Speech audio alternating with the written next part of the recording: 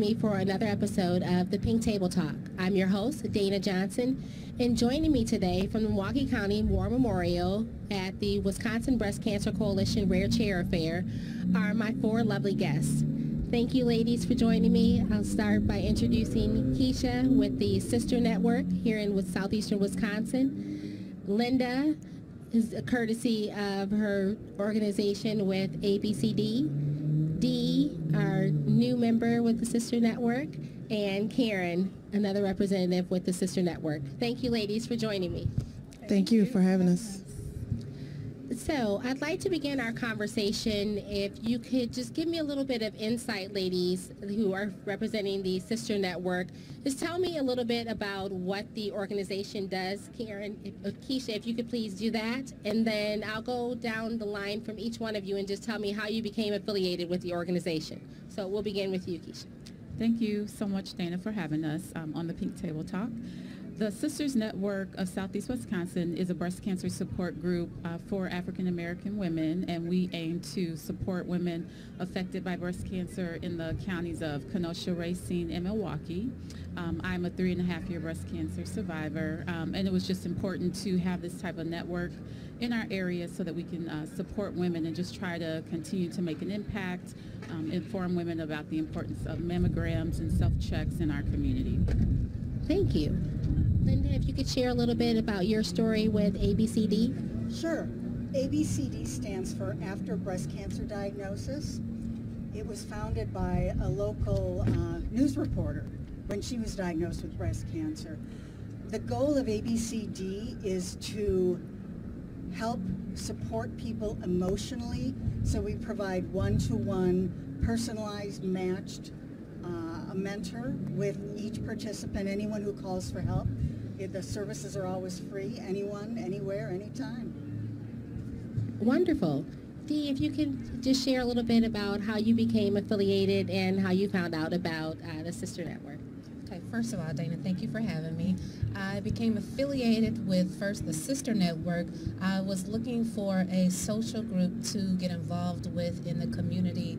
I looked high and low, especially after having COVID, in the city. I was looking for someone or a group to get active with, to actually affiliate with ladies and just get involved with people who share the same experiences of this condition that I was going through. And I also became affiliated with the ABCD network as a mentee after being diagnosed, after one day just sitting in my she shed, and I just needed some emotional help. I was like having a breakdown and just needed someone to talk to, and I contacted the network and found a mentor. So I'm so thankful for both affiliations. Thank you so much. Karen, can you share your affiliation as well? Yes. So Keisha and I used to work together at Marquette, and so she knew of my breast cancer story. And so when she decided to start to charter a chapter for Sisters Network, she reached out and asked if I would be on the executive board. And so, of course, I jumped at the chance to, again, be a part of an organization that's going to bring awareness to breast cancer for African American women. Wonderful. Thank you, ladies, for being able to just give us a little bit of insight for myself and for our viewers here today. And again, we are at the Wisconsin Breast Cancer Coalition Rare Chair Affair, and it is an honor to be able to have this panel just give us a little bit more insight as it pertains to breast cancer advocacy, awareness, and research. I'll start with you, Keisha. If you can tell me a little bit about when were you diagnosed and at what age, if you care to share, and what stage were you diagnosed with? I was 47, and I was diagnosed at stage 1 with breast cancer. So in July of 2018, I received my diagnosis. And it's just been a blessing to go through this journey and be where I am at right now, going through all the different options that were given to me by the medical team, and deciding what would be best for me. Only having to do radiation. I didn't have to do chemo or anything like that. So And everybody's story, you know, you'll hear is different, but just thankful that I was still able to be here today. And so I just wanted to advocate for other women. Wonderful. I'll address that same question to you, Linda. Again, if you could just tell us when you were diagnosed and at what age, if you care to share, and what stage you were diagnosed at, and how you felt when the cancer was initially detected. I was diagnosed 12 years ago when I was 54 years old with stage 4 breast cancer, and that's metastatic breast cancer. That's the kind that kills people. And although I was initially given 18 to 24 months to live, I'm still here, and I just hit 12 years about a month ago. So, yeah, that meant that I told my doctor right out I wanted to be treated with curative intent, even though I know there is no cure for stage 4. It's going to get me someday, but I figured it's not going to get me today. I want to fight this as hard as I can. And so I started out with chemotherapy. And then, well, I stayed on chemotherapy. I've been on chemo for 12 years. And then I had surgery, and then I had radiation. And after that first step, they did scans and said, well, we can't find any evidence of your cancer. But they kept saying it's going to come back, but I am still cancer-free 12 years ago. So, yeah. You are fighting the good fight. Yeah. Now, you and I, we talked off camera, and in speaking with that, knowing that you are a new survivor, can you share a little bit about your journey and how your support system got you to where you are now? I know you spoke a little bit about wanting to seek out organizations to just kind of help you through it, but how was it for you when you heard the words? Actually, I was diagnosed last year, June of 2021, with stage 0 DCIS. It was actually funny how I was diagnosed. I actually felt pain in my right breast for the past 3 years, and I'm a hugger. I'm from Texas, so we just hug people all the time. When we see you, we hug you. When we say goodbye, we hug you. We just hug you all the time. And it was just became so painful to me. And then I initially started to feel a lump. And the previous month, in May, my mother was diagnosed for the second time with breast cancer. And so I was like, okay, well, let me handle business with her first. So I didn't want to deal with any of my pain or issues, but after dealing with her and going back and forth to Dallas to visit with her and help her, I finally went to the doctor to get checked out. And I went in for the regular mammogram, but she asked me, well, where do you feel the pain? Tell me about your history. And I was like, well, my mother had breast cancer. She has it right now. My grandmother had breast cancer. So then they told me, okay, well, we need to reschedule you for an invasive mammogram. Okay, invasive. So right off the bat, I was like, okay, this is kind of serious. So then I went in for that next mammogram, and I was actually riding with my son. He's actually present here today. And I was just rolling in the car, and I had the nurse navigator on the phone, and she told me, well, Denitra, you do have breast cancer. And I just didn't take it in. I didn't process it. I didn't share it with anyone for over a month.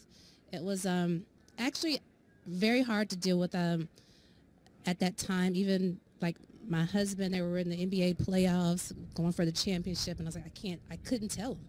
I didn't want to be a burden or stress on anyone at that time. I couldn't tell my mom, even though she would understand and relate, but I didn't want to be a burden to her. And that's what made me seek other organizations of people who I could find to talk to help me.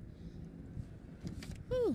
I thank you for being so candid in that respect, because it's ironic that we as women always calculate how we can be that healer and that protector of our village and not thinking of what we may need, personally. And I just commend you for being able to just, candidly share that and still, coming out on this side and knowing that there are other avenues in which how we can, be healed. And it's organizations like the Sister Network and like ABCD that can help us out in that regard.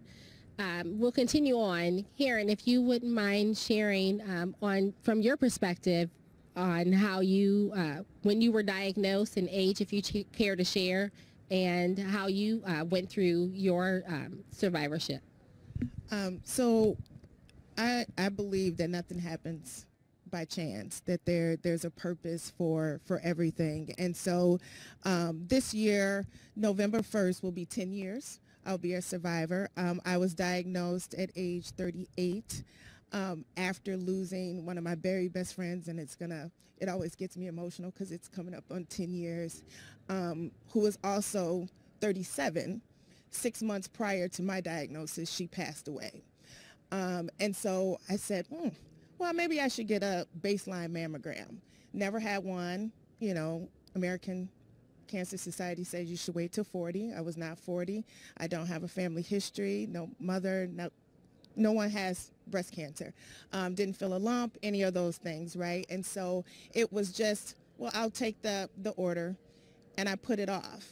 And I put it off until October because it was Breast Cancer Awareness Month. Then that reminder, I said, I should probably, let me dust that order off and go get my mammogram. And I was on my way to work here in Marquette, and I got a call, and it was, we found something suspicious on your mammogram. We'd like for you to come back in. So I'm a provider. I know what that means. And so I said, well, let's get this scheduled. And we got it scheduled, and you can, again, when the radiologist is scanning and they keep going back to one spot,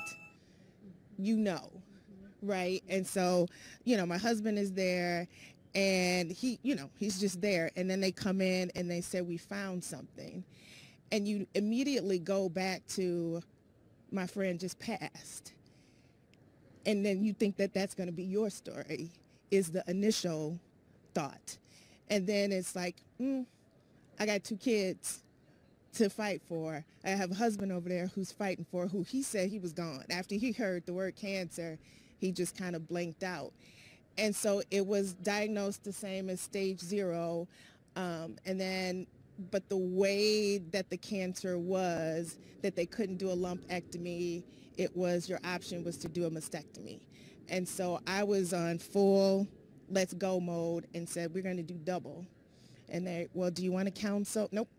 Don't want counseling. I'm good. I know what I'm saying. This is, they looked at him and he said, I'm just here with her.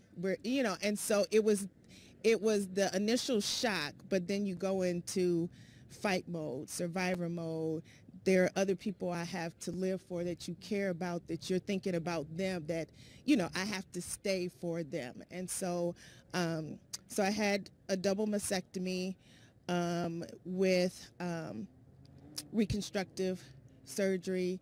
I had 6 months of chemo, and then another 6 months of a medicine called tamoxifen that I still take by mouth now. And, here 10 years, it'll be 10 years in November. And so I just thank God, and I know that there's a purpose, because I'm here with other survivors, and we're telling our story. So wonderful. Thank you, ladies. I appreciate that, again, with your candidness. I'll start with you, Linda. Can you just kind of touch on the fact that we know being diagnosed is something that we can't control, as many of you have spoken on, but how we handle it is in different ways. What is some advice that you would give to someone who's newly diagnosed? Well, first thing I would say is there is hope. I mean, look at me. I kind of won the lottery in terms of metastatic breast cancer, because I'm still here, and I feel pretty good most of the time. So that's number one. And the second one is to let everyone who's diagnosed know they didn't do anything to cause this. There's no fault. Nothing that we did caused it. And similarly, nothing that we've done is going to cure it. When I was first diagnosed, and I wanted to do everything I could, but by the same token, I thought, I'm going to be dead soon. And I'd been training for a triathlon when I was diagnosed. Don't get impressed, it was a sprint distance, and the only goal was to finish it upright under my own power. So I called the last part, most people call it the run, I called it the walk. But I was training, and I had this weird pain every time my right foot hit the ground. So I was eating right, I was sleeping right, I was getting exercise, I wasn't drinking, I was doing everything they tell you to be healthy, and I had stage 4 breast cancer. So I figured if that's the way to be healthy and get cancer, and I've only got a couple of years to live maybe, I'm going to stop exercising because I hate doing it. I'm going to start eating dessert first because that's what I want to do. I love it. I'm going to take up drinking, and I sure enough did. I figured if I've got 2 years left, I'm going to have fun. And I hear all these people say, oh, you have to eat macrobiotic or cut out all, you have to be vegan or whatever. I eat whatever I want to eat, and I enjoy every day to its fullest. And I'm going to get out there tomorrow, and I'm going to have fun again. And I'm still here, so clearly making bad choices does not mean your cancer is going to come back, because I made them all and it hasn't. Excellent, excellent. Ladies, would either of you care to share a little advice as to what you would tell someone who's newly diagnosed? I'll kind of open it up to either one of you. Sure.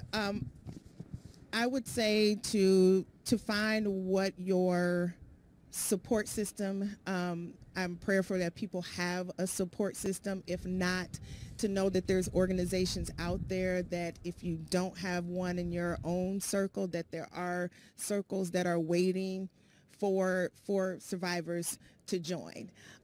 Find what brings you peace.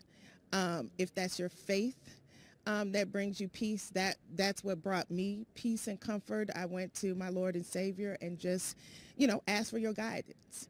Let your will be done. If this is how you're going to bring me home, help me prepare my family. If this is the fight that I'm going to be in and you have a purpose for me, reveal that to me as well. And so I would suggest to find what brings your source of happiness and peace. For Linda, it was flipping the script on healthiness, right? And so, and I too would say, this disease brings things to perspective. Those things that used to bother you don't bother me anymore, right? It gives you a different perspective on life and those that are involved in your life. And so just start embracing and loving those that are with you, and that it's not an automatic death sentence. It's not. It is not. Dee or Keisha?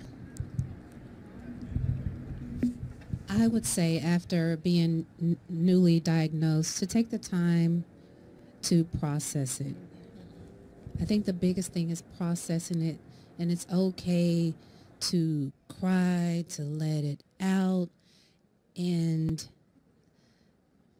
it's okay to share with others. And I think that's the biggest thing to get through the diagnosis, is to share, to seek out information. There's information all over the internet, all over Facebook. Facebook has become my favorite friend with the groups on Facebook. I love to just sit and read all the posts that people post. I'm like, oh my goodness, girl, yes, thank you. It's such a healing process. And there's different books. I've read different types of books that have helped me, especially like little in journaling every day, your thoughts, your feelings, but definitely to get that stress out, that anxiety out. And as you said, to do things that you enjoy, find those things that you enjoy, and to seek out other people as I did. That truly helped me out. So with our last question, I'd like to know, how was your support group? Like, what advice or what would you tell a caregiver at this point? Like, what were some things that you needed personally, or what are some things that you could recommend to our viewership? Because there may be some people who are newly diagnosed or who found themselves just immediately become a caregiver and not really knowing how to embrace that role comfortably and securely. What would you tell a caregiver? Keisha, I'll ask you. That's a great question, Dana. I would say for caregivers to just be patient with themselves and with their family member who's diagnosed, because no one has all the answers and it's just so fresh and so new. So just allowing the time to, forgive yourself if you ask the wrong question. To try to just be, sensitive, because there will be times, I think, as the women have already mentioned, where once you're diagnosed, you may want to cry, you're angry, you're questioning God, you're questioning everyone around you. Why me? Why did this happen? So just give that space for whatever that person needs, but then to take care of yourself, because if you are their caregiver, you need to be full to be able to deposit something into someone else. And I always say find joy in the journey is what you have to do, and just live, and whatever if it's faith, whatever your source of strength is, as the caregiver, as the patient, to look for that. Okay, excellent. Is there anyone else who has just a nugget of hope and a glimmer of hope to kind of offer in regards to from a caregiver perspective? Well, I don't know about it being from a caregiver perspective, but I have wonderful family. And my friends, everyone stood by me, and that meant so much to me.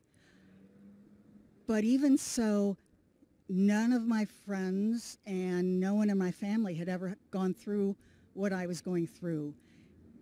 And I was really worried about the future. What was going to happen to me? What was going to happen to the family? What was going to happen, as I went through chemotherapy and a double mastectomy and radiation and all these things. And someone suggested I call ABCD. And I called them, and they found me a mentor. And the first time I talked to her, she told me that she had the exact same kind of cancer, was going to getting the exact same kind of treatment that I was scheduled to get. And it turned out we had the same oncologist. And she had been 5 years from diagnosis. So all of a sudden, it was like this black cloud had been sort of floating over my head, and it just kind of broke up and the sun came out. And I realized there was a chance. I should have hope. And it made such a difference in my life, which is why I really got involved with ABCD. Wonderful. I'd like to just thank you all again for taking the time out of your schedule to enjoy this beautiful day that we have here in Milwaukee, Wisconsin.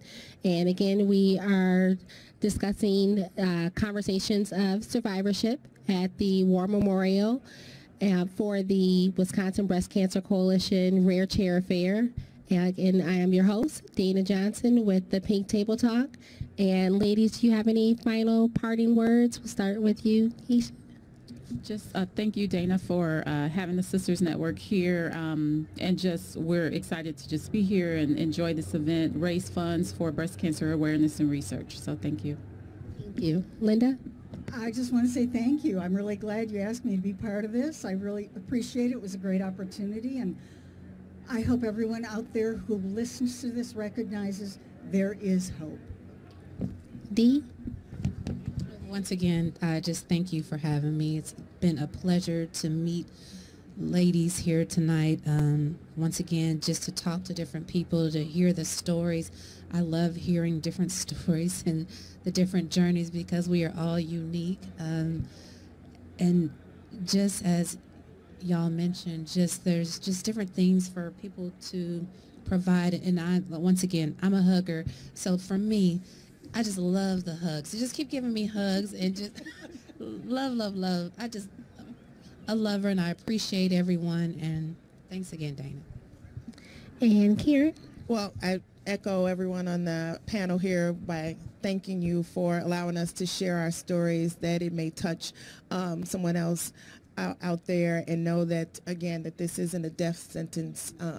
This is, you got a panel of hope here. And again, just thank you for allowing us to share our stories so that it may, again, touch someone.